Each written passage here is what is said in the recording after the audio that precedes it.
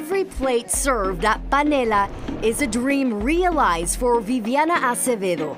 For me as a chef, I want to be able to showcase all the different regions of Colombia. After training at Le Cordon Bleu in Cambridge, Viviana worked in restaurants for years before deciding to open her own in Lowell in 2020. I want to give people the 100% Colombian feeling. The small details is what really matters. And bringing the potato from Colombia, the panela itself, bringing the beans, which are like a different type of rare beans.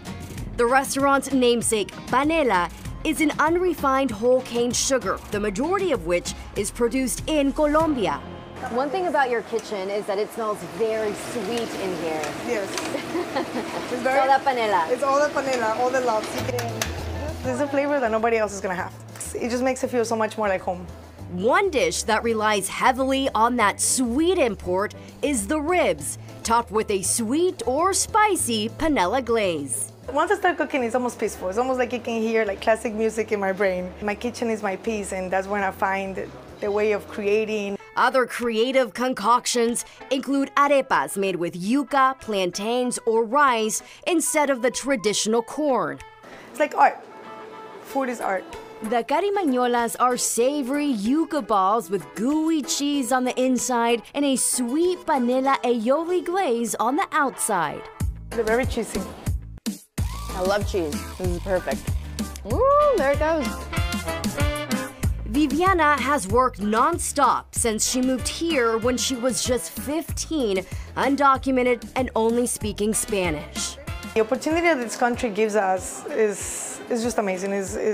Anybody can get anything they want as long as they work hard for it. How crucial is it for immigrants like yourself, like me, to share our culture? It's very important. I feel like for me, Lowell has helped me a lot because Lowell's full of so many different cultures. We have Cambodians, we have Puerto Ricans, Dominicans, and we all come together.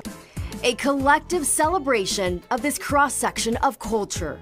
It means I came to do what I came to do. I came to accomplish my dreams and to help my family thrive. In Mexico, it's all about like getting the friends and family together. And as immigrants, you know, sometimes we don't get to have that. And I think having a restaurant makes you feel like you have that. It's like having a party every day. Reina y Raiz Valdez Jule opened A Citron restaurant in Arlington with her husband in 2011. We knew Arlington Center needed one of the most traditional cuisines in the world, Mexican cuisine. There was nothing in the center. This is a good spot for it. Let's do it. The pair met while working in the restaurant industry that welcomed Iraiz when she moved here at just 19 years old. It was a huge adventure because I didn't speak a single word of English. Raised on a cattle ranch in northern Mexico, Iraiz's menu covers cuisines from the whole country, all the way down to the southern tip of Yucatan. It's a very rich country. We have so many ingredients, so we try to put all those ingredients together. From the southern region, the cochinita pibil is slow-cooked pork seasoned with achiote and served with elote, rice, and corn tortillas. When you're a teenager and you're like falling in love with somebody, it's like, that's the feeling I get when I walk through the kitchen.